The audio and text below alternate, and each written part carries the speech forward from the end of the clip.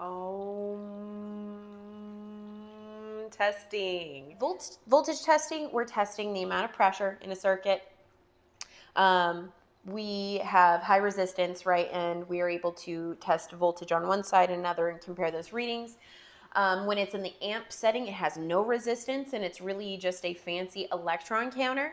Well, when we're in the ohm setting, you're actually turning the meter into a battery, or utilizing its power source, or utilizing it as a power source. Now, for that reason, we don't hook up the meter in series or parallel, because we need to hook up the meter when there's no power to the load at all. It actually needs to be completely disconnected. It's preferred if the component is actually isolated from the circuit. At the very least, disconnect it from the battery. So if I was going to hook up my meter to the circuit, I would have to completely disconnect my battery, pull the fuse to the circuit, disconnect a wire from somewhere, but I've got to disconnect power to the switch. And the reason for that is because my meter now becomes the battery, and I can't have two competing batteries against each other. I'm not going to get a reading.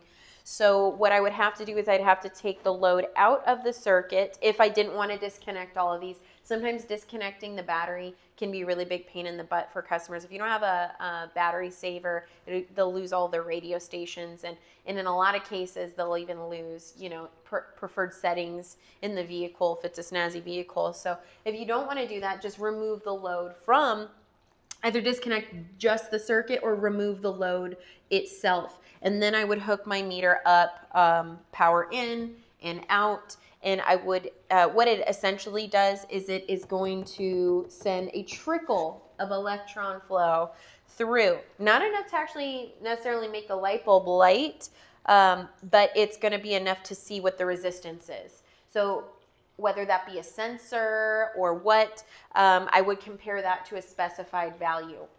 Now, I will go ahead and show you guys on the board in a minute how you would do that and what a reading might look like. But I think it's really important, and I want to make sure that I at least say this in one of these videos. Voltage testing is the preferred testing method. The reason why ohm meters suck and amp meters suck are because they are not giving you a full picture as to what's going on. Ohm meters particularly, we only do these tests when we have no other option. Maybe because the component as it's functioning is inside deep in the engine bay and is just impossible to test while it's in the vehicle or moving. Another reason could be maybe like an ignition circuit. I don't want to test the secondary side of the ignition coil with my voltmeter while it's live. And that's the good part about voltage testing, but it's also the bad part about voltage testing. It needs to be done or tested while everything is live and working. So with that being said, ohm meters don't do that. Here's why that's not a great thing. Even though it's advantageous when I've got something that I can't really test dynamically,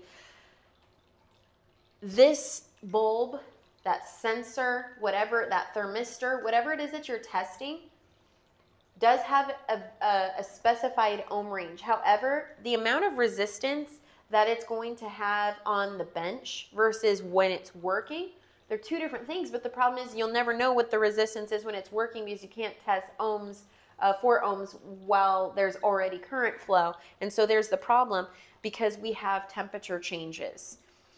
And so if we are going to have temperature changes, we're going to have resistance changes. So I might ohm test something and it turns out fine. It's within spec. I don't get it.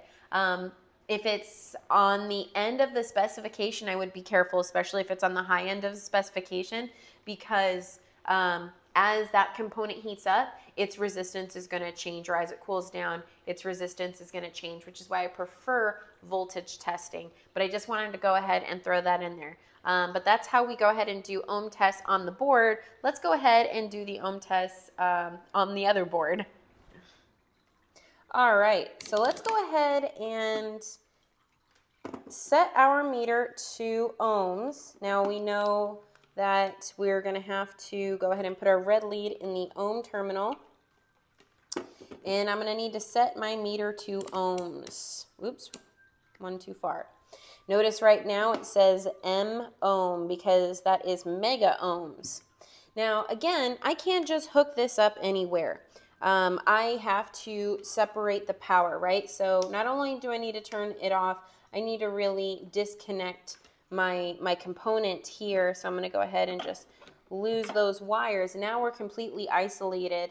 And we do know that the 1187 lamp ohm reading is going to be different than the 1152. Well, let's see exactly how different. So again, we've got our meter all set up. Let's go ahead and hook our meter up. Notice the light bulb is not lighting, so it's not enough voltage to, but we've got 8.3 ohms. Let's let that cool down and see if it changes, because we did have that on. It's not very warm. And we're going to do the same thing over here. Sorry, what did we say? Darn ADD. 8.3 ohms. We do know, if we're going to guess, that this one is going to be more. So let's see, compared to 8.3 ohms, we're looking at 11.7, 11.8 ohms. So definitely a few ohms more worth of resistance, which we already knew because we calculated that out. And in series circuits, we see that this one is brighter. So we already figured that out, but that's kind of cool to be able to see that on the meter in real life. Now we could ohm test our fuse, we could ohm test our switch. There's lots of things that we could ohm test. Ohm tests suck because it's the equivalent of sending a motorcycle down the freeway, because it's simply a trickle, to see if there's traffic, right? It's not a very good way of testing, because if there is any traffic, a motorcycle can simply split lanes, right? We're only sending out a little trickle, just like the motorcycle.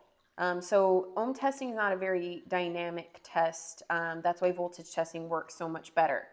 So if we had a restriction, this wouldn't really see it, because it's really only sending a very small amount of current out. And if we had another meter, we could actually hook that up in series and see exactly how small that amount of amperage would be. But I don't have another meter on me. But essentially, that's how we do an ohm test on really anything.